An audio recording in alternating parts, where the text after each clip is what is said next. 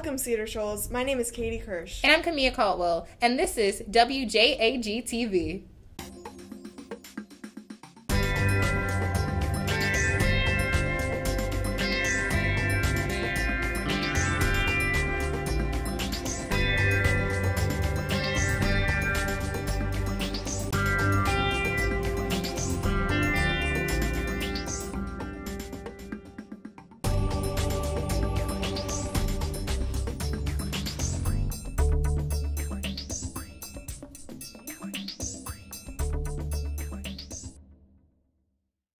A reminder that fall break is here. We will be off Friday, October 30th and Monday, November 2nd. Be safe and enjoy the break.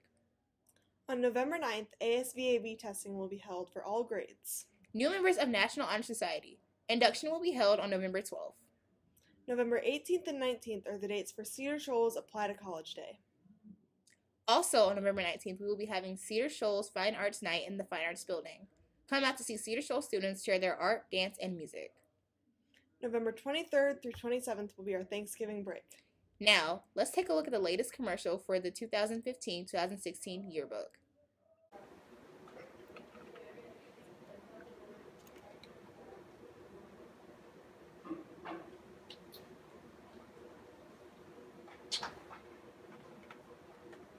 Hey there, what you reading? Nothing, I should probably be in class anyway.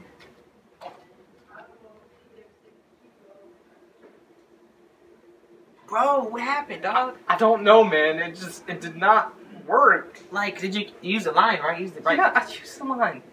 I did the move, too. Bro, you know what you need, man? What? Need one of these yearbooks, man. Got me all the girls. Does it work? Does it work? Does it work, Akash? Let me show you something. Any female you want, man, it's like a prospect type thing. You know what I'm saying? It's like a scouting report. You know what I mean? Like, ooh, who is that in that dress though? Anyways, though, I had it last year because yearbooks help. Really? I go.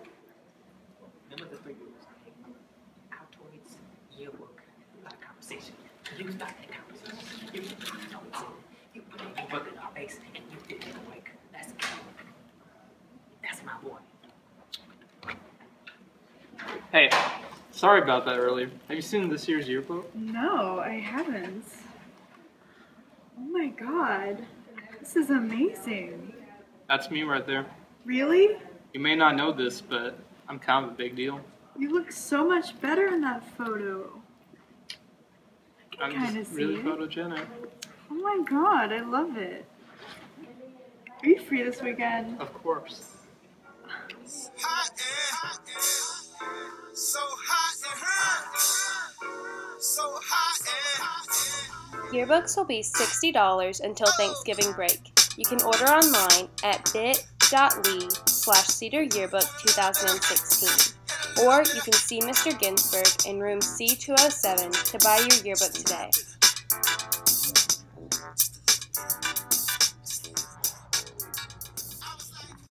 An important part of our Athens culture is the unique businesses that offer services for a wide range of interests. Reporter Dakota Cox went to Dragon Star Hobbies to discover more about what the store has to offer. Dragon Star Hobbies, a small game shop located in the Annesboro Shopping Center, has been a regular hotspot for people of all ages for almost 2 years. They offer a wide variety of board games, role-playing, and card games. There are multiple events hosted here on a weekly basis for all interested people to participate in. To be quite honest, we as players ourselves never had a good opportunity to play anywhere. A lot of the other shops out there were either inhospitable for play environment, weren't friendly, bad customer service, and we thought maybe we could go and do it ourselves. And so one night we said okay, and then we just kind of did it, honestly. I guess there are several formats of Magic the Gathering, and we run tournaments for those most days out of the week. We also do role-playing games like Dungeons & Dragons. We do board games and board game demos. Other card games like Yu-Gi-Oh! And Pokemon. Warhammer 40,000 is another popular one as far as modeling and painting, tabletop war game stuff. Dragon Star offers prizes ranging from store credit to physical merchandise for most of their tournaments. And the prizes is not much of importance to me. The most important thing, like at going at two events back and forth here between here and other stores, it's just having fun. Throw a pitch out for Joe and Dwight. Definitely great customer service here. Great guys to come and just hang around with and come play some games with. They'll join in with you as well. Play those games.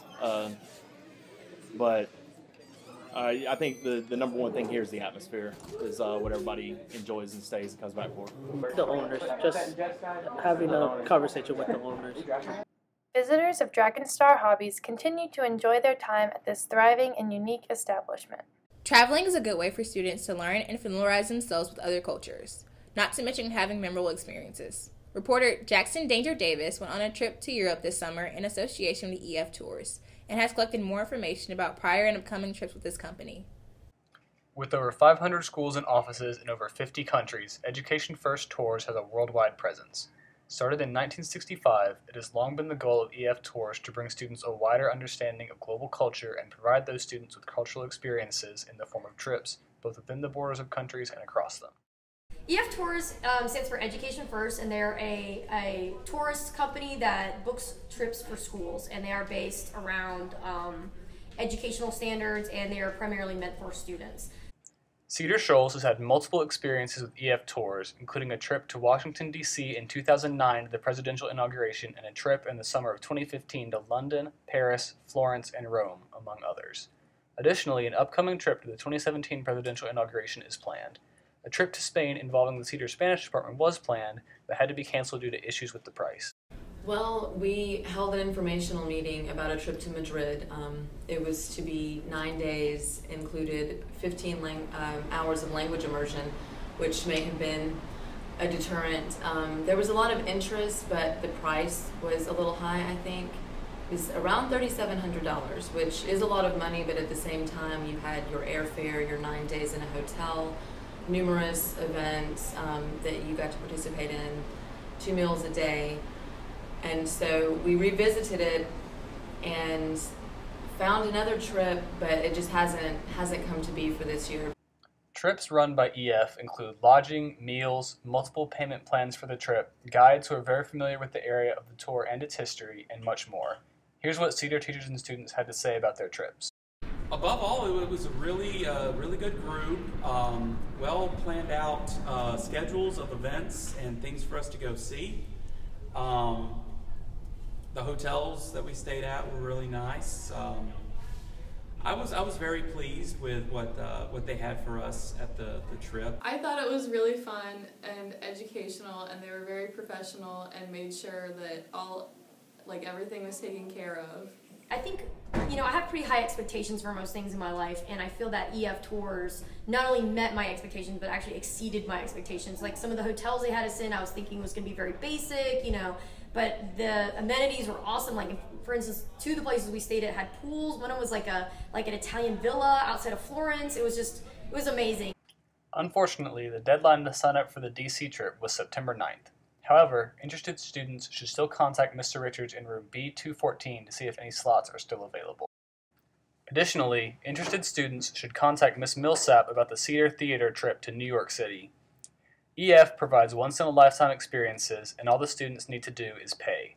Financial aid is available. Students should be sure to keep an eye out for the posters around the school so they know when any upcoming trips are.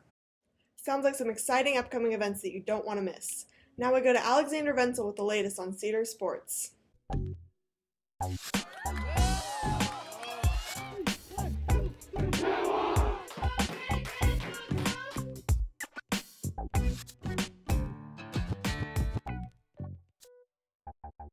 Good afternoon, Jaguars. Let's take a look at some fall sports. First off, we have Lady Jags volleyball. Both the varsity and JV volleyball teams completed their season 3 and 7 in the region, beating Salem, Discovery, and Heritage. The JV team attended the JV region tournament and were defeated in round 1. However, that didn't stop the team from recognizing their accomplishments during the season. We talked to Nin Youngblood about her experience on the team. It's been really great because our team is fun and we're energetic. Sometimes on the court we get a little down, but in the end we're proud of what we've accomplished either way, if it's a win or a lose, and I love all my teammates. The varsity team beat Heritage 2-0 in the first round of the region tournament and moved on to the second round of the double elimination tournament, where they were upset by the #1 region team, Appalachia High School. They then moved on to play Flowery Branch in a tough season-ending game. Head coach Harry Bufford has some words for his team. First of all, about the team, I'm very proud that the Lady Jags volleyball is having a successful season, and it's through their work ethics. I want to say that it's always good to be a Jaguar. That, like I tell our ladies that I coach, once a Lady Jag, you're always a Lady Jag. Teamwork is a major part of how these girls have turned their season around from last year. Camry Henson talks more about the importance of teamwork and fixing their issues when bouncing back from a loss. We use the word team a lot, and we always try to work as a team in everything we do.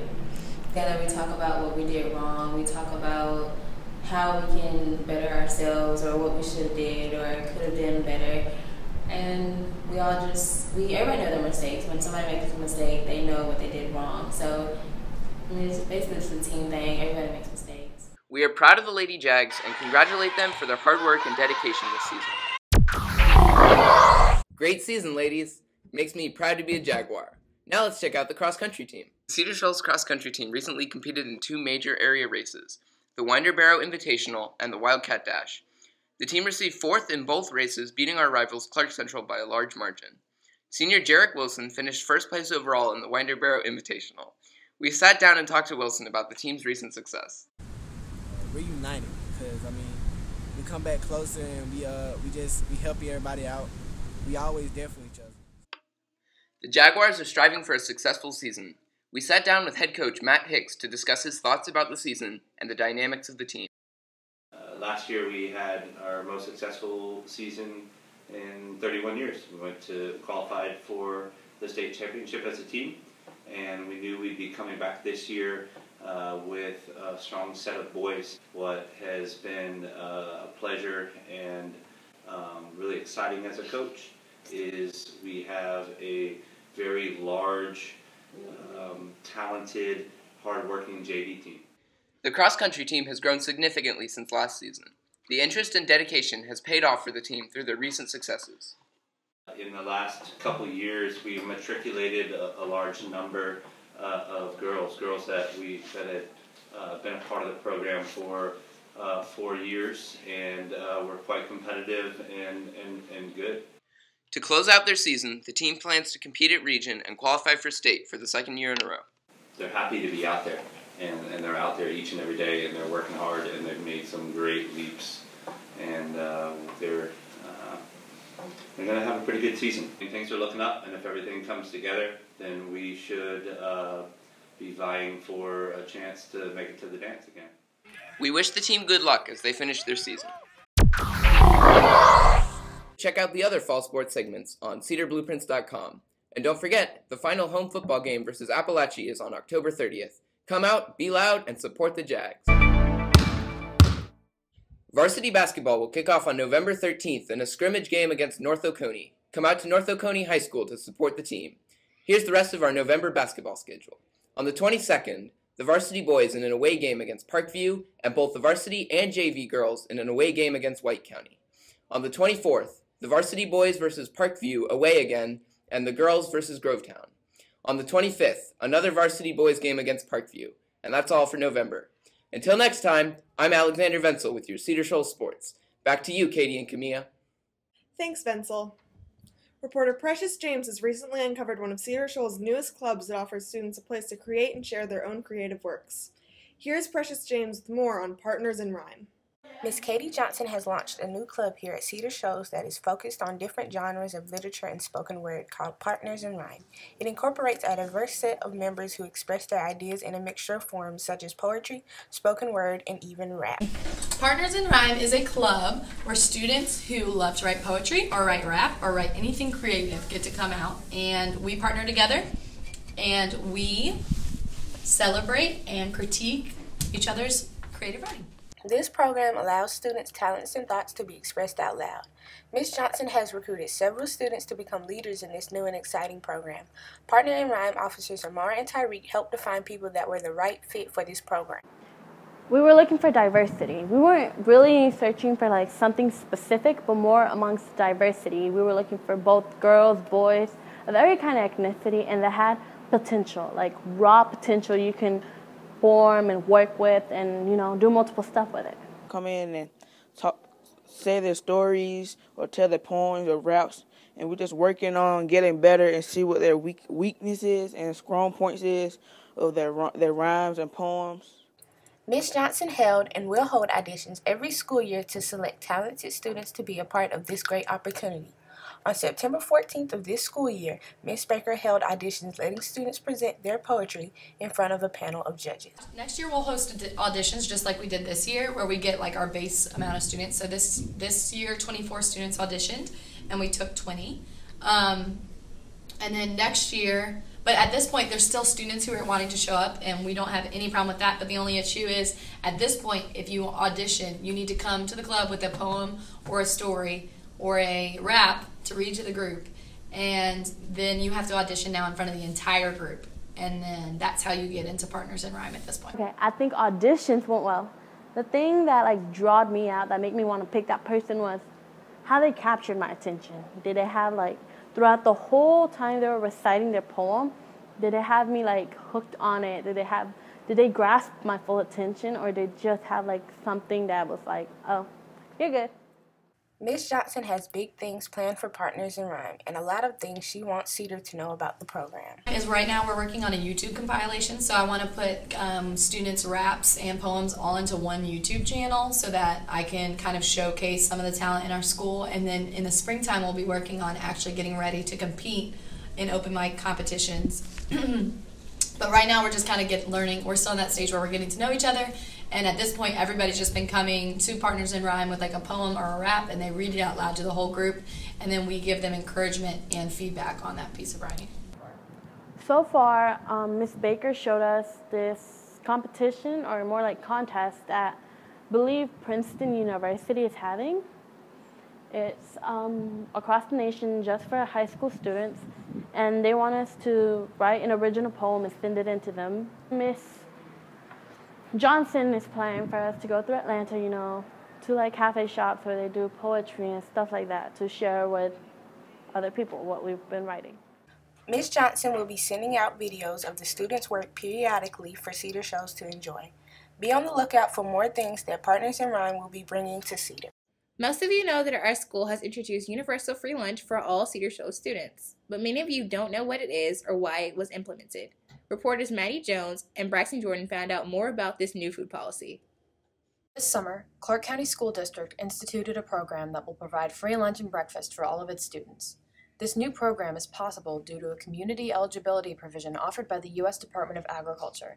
This program allows school systems with a high percentage of students who qualify for free or reduced lunch to issue free meals to all students in the school. It removes the stigma from the students that didn't receive free and reduced lunch before, that could possibly have been embarrassed by that, and it puts everyone kind of on the same footing. According to the National Center for Education Statistics, the number of Clark County students getting free or reduced lunch was 64% in 2003 and jumped to 82% in just 10 years. With more meal to serve, the cafeteria staff has more work to do. Yes, we do have extra food we have to cook now because we are having more students eat with us. They get it free. We can have some students that would not have come to eat with us because they didn't want to know, they didn't want people to know what their lunch status was. So now everybody can come and eat. Especially with our students, and like I said, that it's their main source of food. If a child wants to take that orange home to have for a snack later because they don't have anything at home, or if they want to take that Pop-Tart with them, I think that's something that we need to maybe look at. The program's benefits for students are clear, but there are potential unintended consequences. I think, like a lot of other people, I'm concerned about the amount of food that's thrown away. So maybe perhaps the perception that since it's free, it's not valuable, and hey, I can just toss this. So I'm concerned about food waste. Ultimately, the program ensures that all students have the opportunity to arrive in class and leave school well fed. Lunch and breakfast all together, after a while, is pretty expensive, so making it free is just better for everyone. Thanks for tuning into WJAG-TV. Make sure you check out CedarBlueprints.com for more exciting stories about Cedar Shoals students in the local community. Follow Cedar Blueprints on Twitter and Instagram, and like us on Facebook. Until next time, I'm Katie Kirsch. And I'm Camilla Caldwell, and this has been WJAG-TV.